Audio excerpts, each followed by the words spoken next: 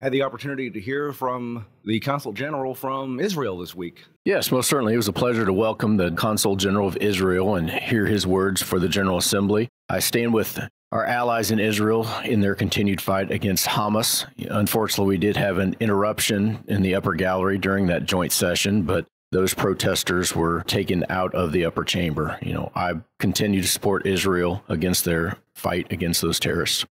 Heard some of the first legislation on the floor this week. Fortunately or unfortunately, depending on who you ask, I guess, the joint resolution that would put IP reform on a ballot was not one of those heard on the floor this week.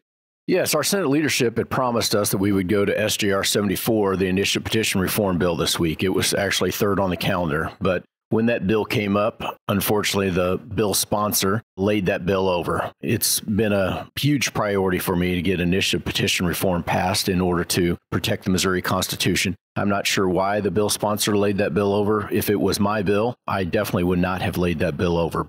So now it sits on the informal calendar and could be brought up today, next week, a month from now, 3 months from now, or never. And that's very unfortunate. I was hopeful that we were going to have that discussion on initiative petition reform like leadership had promised this week.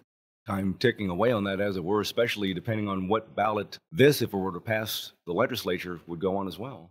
That's right. Time is ticking. We want to get this passed. I've said that the pro-abortion initiative petition signers have been collecting signatures, and that's what we're trying to prevent. I don't want abortion to be legalized in the state, and we have some out there that are trying to collect enough signatures to legalize abortion and get that on the ballot. We also have some anti-Second Amendment groups that are also trying to collect signatures to make an AR-15 illegal in the state or put a huge hefty tax on ammunition.